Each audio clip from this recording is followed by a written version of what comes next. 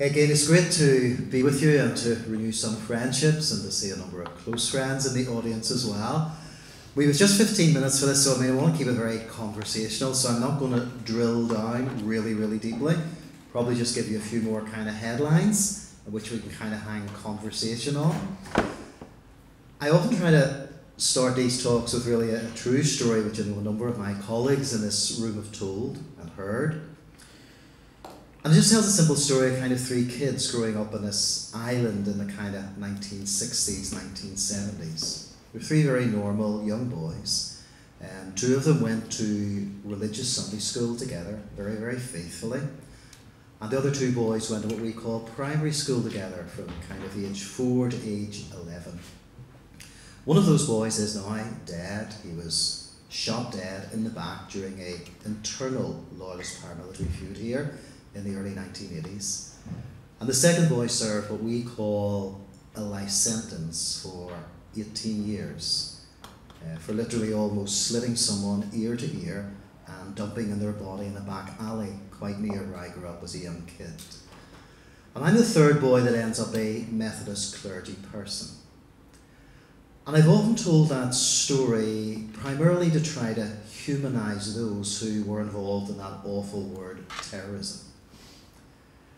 I've often said to myself and told that story, and I've had 101 interpretations, theological, sociological, philosophical, in relation to it all. When you tell it in religious context, particularly in Methodist settings, that wonderful theological phrase comes up, it was prevenient grace, which simply means in Methodist terms, God's hand was on you from the day you were born, and that hand obviously stopped you from becoming a paramilitary.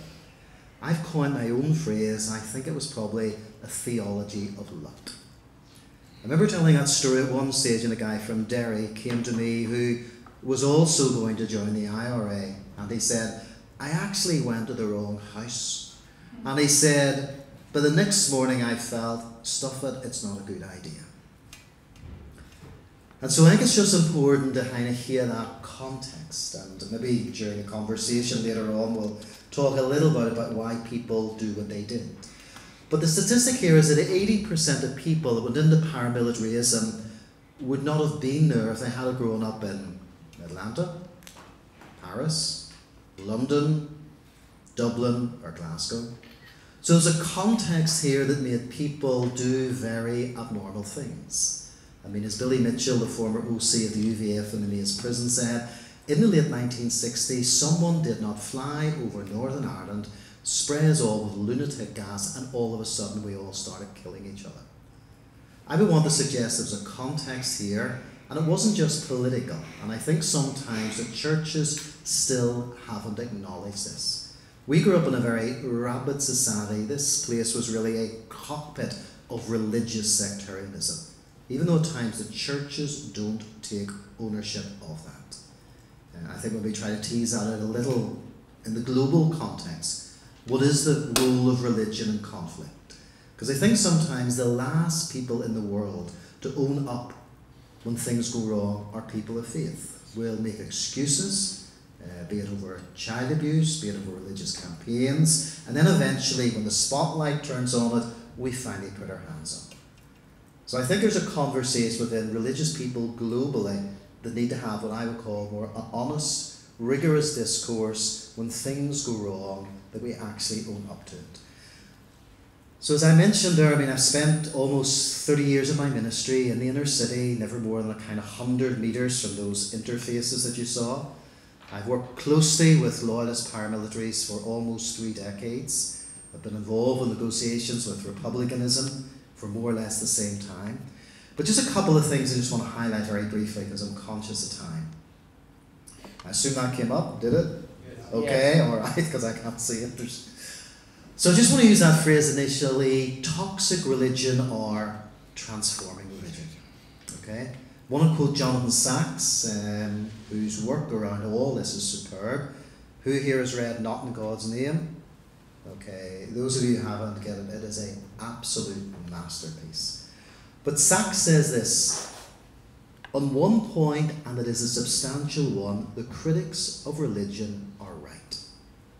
Religion has done harm. It has led to crusades, jihads, inquisitions, and pogroms.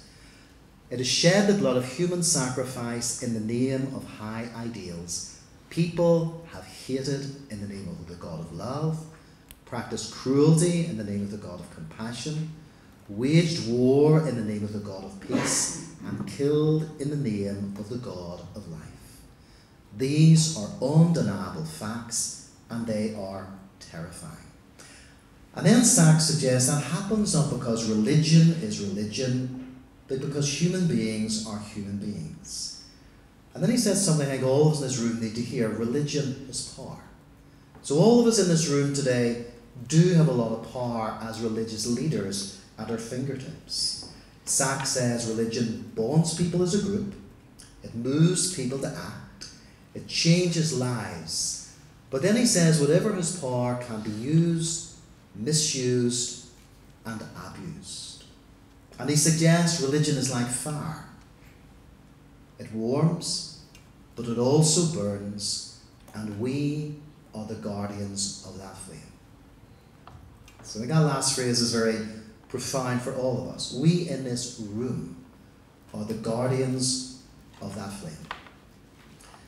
I often look at the Holocaust, and I know it's been mentioned, and I say unashamedly that I do agree with many Jewish theologians who place the roots of the Holocaust at the door of the Christian church.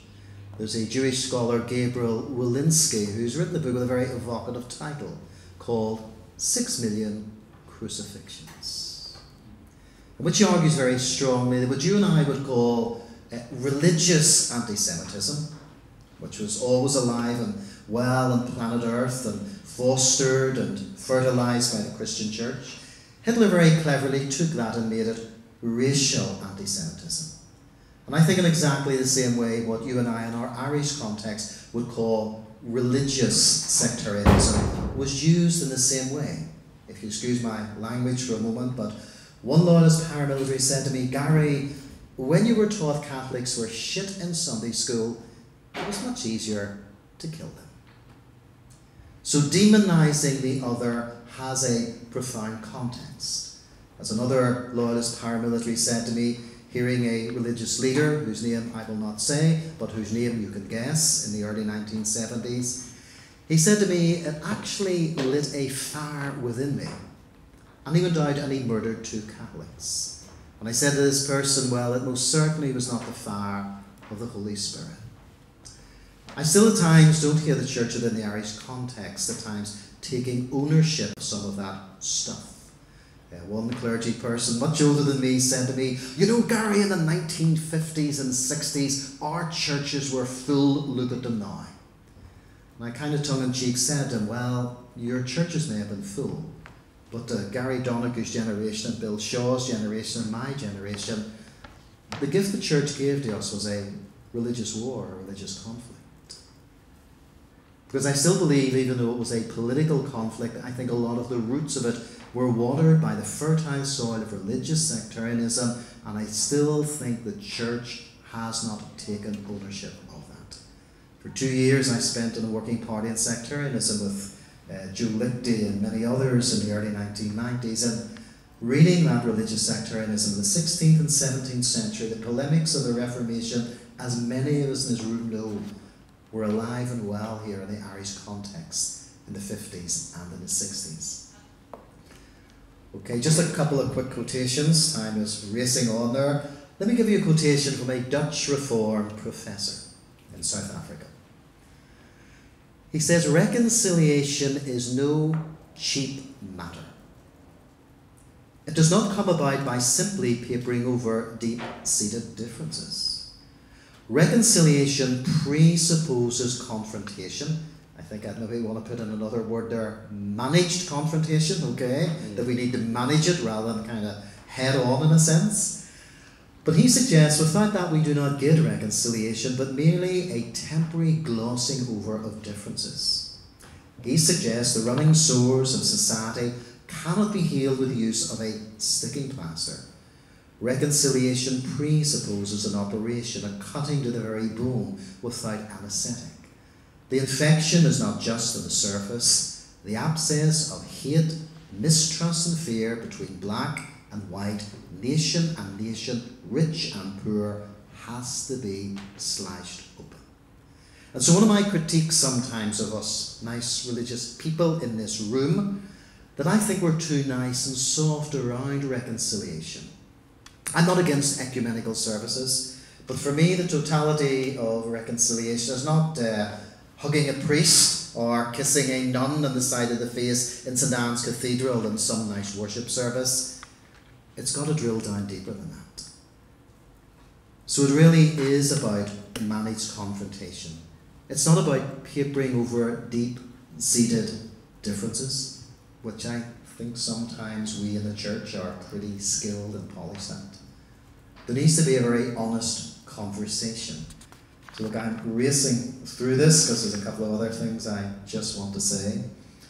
I guess much of my life has been spent, and this was not my phrase but others' phrases, really acting as a critical friend to those who wanted to pursue violence. And I've often thought that in a Christian context, the kind of Good Samaritan is a kind of foundational narrative for me in relation to that. And if you remember the kind of story of that within that Christian context, the lawyer's interrogation was an attempt really to tempt Jesus. When he uses that question, because within the first century, nationalism was alive and well within the Middle East. And he asked the question of Jesus, who is my neighbour?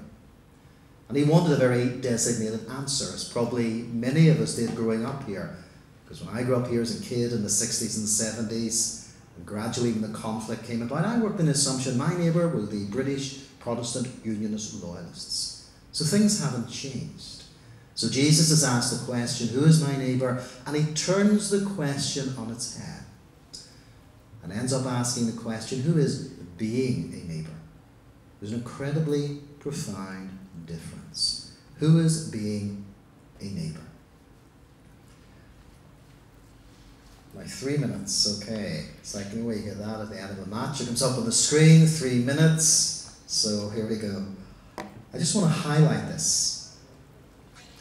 And recommend an article that was on a very progressive Jewish website that I saw about a year ago, and I've talked about it 101 times in different contexts. And the article's called, just Google it later, and Humiliation is the Root of All Terrorism. Okay? Humiliation is the root of all terrorism. It's on the Jewish website called Tikkun. If my Hebrew is wrong, I will get a dump here from the right-hand side. It's Tikkun. Humiliation is the root of all terrorism. And it profoundly talk about if you humiliate a person, they're going to react. Just back to the United States, and I was doing some work around racism and sectarianism, and it came about through a blog that a professor at Union Theological Seminary, which I think is a Presbyterian seminary, Bill, is on the Upper West Side. And he had this amazing phrase where he said, no one in the United States wants to talk about slavery. And I sort of lifted that out and said, that's a really interesting S word. Let me tell you about my S word. It's called sectarianism. And I said, in my context, no one wanted to talk about sectarianism, with the resultant effect, we ended up here with a 30-year civil war. I said in my response to this professor, I am not suggesting that America is going to spill towards a civil war, but I am suggesting unless you deal with your legacy, your cities are going to become more segregated and more violent. I wrote that 2 years ago, and I'm not a prophet by any means, but I watched American society degenerate into a whole mess and morass around racism. And about 3 weeks ago, I was working with a group of sort of pastors and theologians in the North Georgia Conference.